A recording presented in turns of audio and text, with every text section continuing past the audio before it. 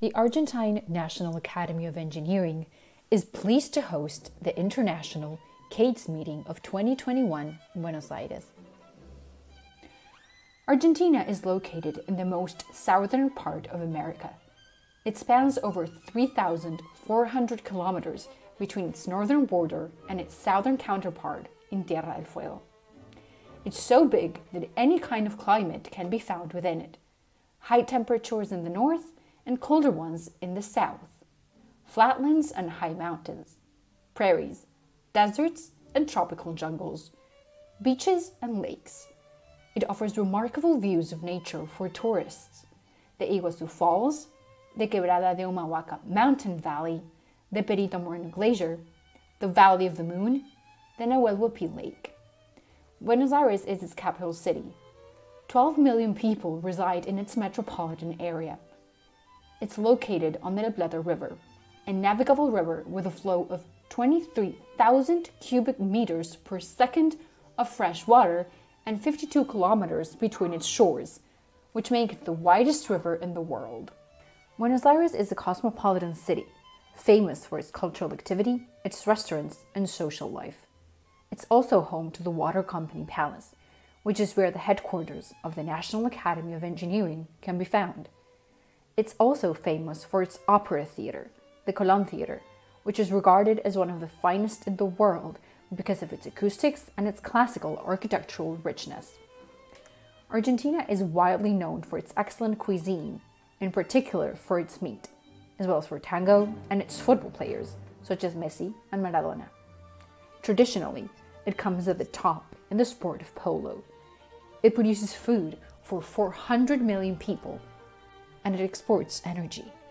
Its agriculture is amongst the most advanced when it comes to technology.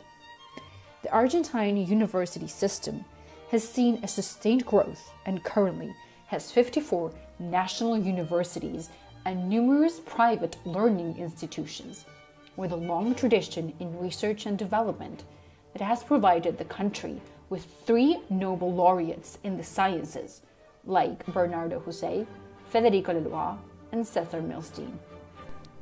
The 2021 Caets meeting will focus on the energy of the future, reflecting the changes that will take place in the global energy matrix as a result of technological advances, environmental changes, and the international agreements on climate change.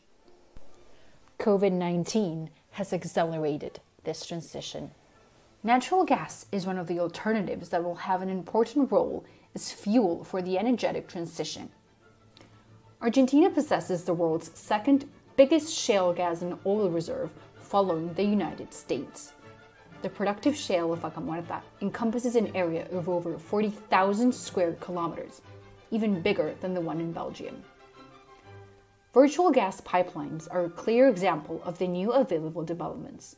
From isolated gas wells, where the gas is liquefied, called LNG, and then transported in trucks to users and consumers, in this case, to an electrical central power plant that provides electricity to a city of 125,000 inhabitants in the south of the province of Mendoza. Compressed natural gas, GNC, and liquefied gas, LNG, are used as fuel in several motor vehicles and heavy trucks. Gas stations are built all over the country for the supply of GNC and LNG, using portable tanks for its transportation. LNG is also beginning to be used as fuel for cargo ships. As a local example, we can cite the Francisco Ferry, propelled by a gas turbine, which connects Buenos Aires with the port of Montevideo, Uruguay. Argentina also houses 3 working nuclear power plants, all of which use natural uranium. The main ones are Atucha 1, the first nuclear power plant built in Latin America, which has been working since 1974, and the Atucha 2, which has been working since 2014, both located in Zárate, in the province of Buenos Aires. We can also include here Embalse Rio III, in the province of Córdoba, which has been working since 1984. All 3 nuclear power plants provide a capacity of 1,755 megawatts. A small nuclear power reactor is currently being built in Zárate, called CAREM, of 32 megawatts, designed by the Atomic Energy National Commission. Another development related to nuclear research is the construction of a reactor for the production of radioisotopes, Ra-10, in Ezeiza. In Argentina, wind energy has some areas with strong winds in the Patagonia and in the south of the province of Buenos Aires, as well as in the mountain areas. The power capacity installed in wind generators surpasses 2,000 megawatts.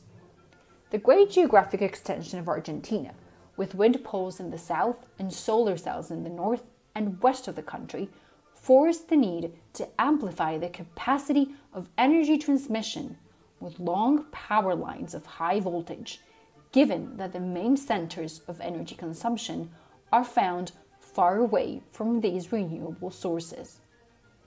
Currently, solar energy reaches a capacity of 460 megawatts. The total capacity of renewable energies is of 3,326 megawatts, which covers about 16% of the instantaneous electrical demand. The utilization of energy has accelerated. It's used in households, both for heating water as well as to generate electricity. A good example is the housing complex in Villa 31, in the city of Buenos Aires, inaugurated in 2019.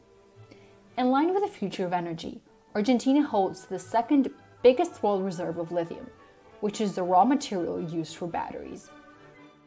We hope to be able to live up to the successful previous Caets meetings, such as the last one, which took place in Stockholm.